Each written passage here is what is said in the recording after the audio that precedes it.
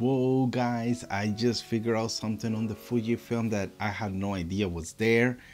It's really awesome feature and I can't wait to show you guys how to do this.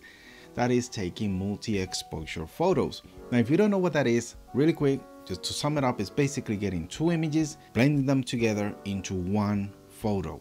And it's just really awesome to have that built in to the camera, because I know some have to do like the bulb mode, set the camera, the shutter into bulb mode to be able to do the multi-exposure. But instead of having to deal with that mess, you could just take two pictures and blend them together. That's really neat. So first thing I'm going to do is just going to show you how to set up your camera so you could have a function key or quick access to get into multi-exposure, and then I'm going to show you some samples on how to get this going. Alright guys, so now that we're in our camera, and let's head over to our menu. So open up the menu.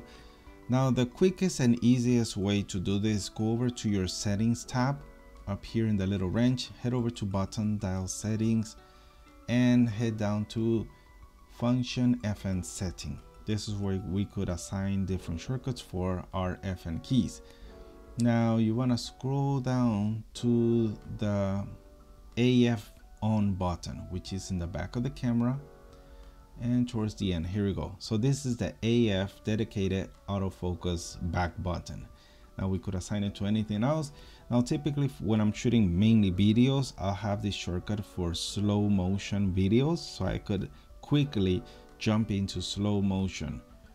But when we're in stills, we could assign it to whatever we want, and today we're going to be assigning multi-exposure. So in order to get multi-exposure on, we hit our shortcut key that we just assigned, and there we go, we are in multi-exposure on. Now one little thing to keep in mind before we get going is, as you notice, we actually lost peaking. So we can't use our focus assist peaking, but we still have the crop to zoom and make sure we're in focus. So we still have that. Alright guys, so the first image we take is gonna be the bottom layer, and then the second photo we take is gonna be the top, on the top. So the bottom layer here, I'm gonna make it our camera here. So let me make sure we're focused there. Get this filter out of the way. Bam, we got our first image, and now it's gonna tell us hit OK, the menu OK button to go to your next second shot, or you could actually retry, refocus and just try again. Really nice. So let's hit OK, and look at that. You could actually see our first image is right there. And what am I gonna do to double expose? Why don't we give it like this really cool lighting, or everything blur out. Let's just blur everything out, and it's gonna make it a nice kind of like 3D effect. Bam. So that's our shot. That's how we get multi-exposure, and we just hit OK and the image should be saved. Here we go. That's it. That's the photo we got. Now why would you want to try multi-exposure? To get creative. If you are bored, I could say, I don't know, why would you be bored with Fujifilm colors and film simulations? We got recipes galore. If you want to explore your creative side, multi-exposure is a good way to get really funky with your images, having a face all of a sudden behind a wall or a window, something like that. You could get very creative with things like that.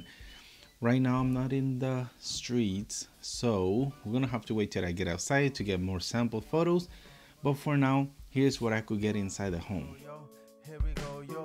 Here we go, here we go, here we go, yo. Let me rise up so I can go around to see the one for the reason my hobbies. Girl, you're so beautiful. Your eyes are those fly bubbles. Your skin is paradise with a taste of cinnamon. I don't want all the finest perfume because you're so beautiful. You're like an apple tree among the forest. Your shadows passionate, desirable, and your fruits undescribable. You're the one that looks down like the dawn, beautiful like the full moon. And that's me through. We know the effect on you. Allow me to deflect my thoughts of you. Just thought I'd with me. Kiss my heart with a beat. Cause you're so beautiful to me. I'm sorry guys, I know it's not much. Now the sample images I took were not great at all, not creative whatsoever. It is obvious I need a lot of work with multi-exposure, but I am up to the challenge. I can't wait to keep trying it some more. And so if you want to see my results, head over to Instagram. I'm always there weekly, almost daily, posting images that I take with my Fujifilm, which most, by the way, are straight out of camera JPEGs. Now sometimes I do tweak the brightness or the contrast, but overall straight out of the camera. Now I don't know which cameras in particular have this multi-exposure feature. I'm shooting with the Fujifilm X-H1, so you might want to go ahead and check out your menu and see if you have that available, and if you do, try it out. It's a lot of fun to get creative, and you know, it never seems to amaze me how Fujifilm has these little things, these little features, you know, that are built in the camera, and that's what makes them so much such great cameras for when you compare the price performance ratio. You know, we got built-in time-lapse, I got DCI video cinematic aspect ratio with a DCI 17:9, we got true 1/48 of a second, so a lot of things that even my tally lamp that I know I'm recording. So Fujifilm is really awesome, and it just, again, today on the still side, I was surprised with another neat feature that I didn't know about. Now, if you have any comments, you could leave it in the comment section down below. Any questions as well, I'll try to get back to everyone that comments, because I really appreciate the support. And speaking of support, you can support the channel by liking this video if you did find it helpful, enjoyable. If you didn't know about this, let me know in the comment section down below. Also, if you have any other questions, any comments, I love to hear them, and I'll try to get back to you as soon as I can. And also follow me on Instagram, because I will be posting images. Well, I do post there regularly, almost daily, and you will find some great Fujifilm straight out of camera images. Yeah, hopefully with each other's support, we can continue to grow this Fujifilm community and also share our art. So thanks again for joining. See you guys on the next one. Peace.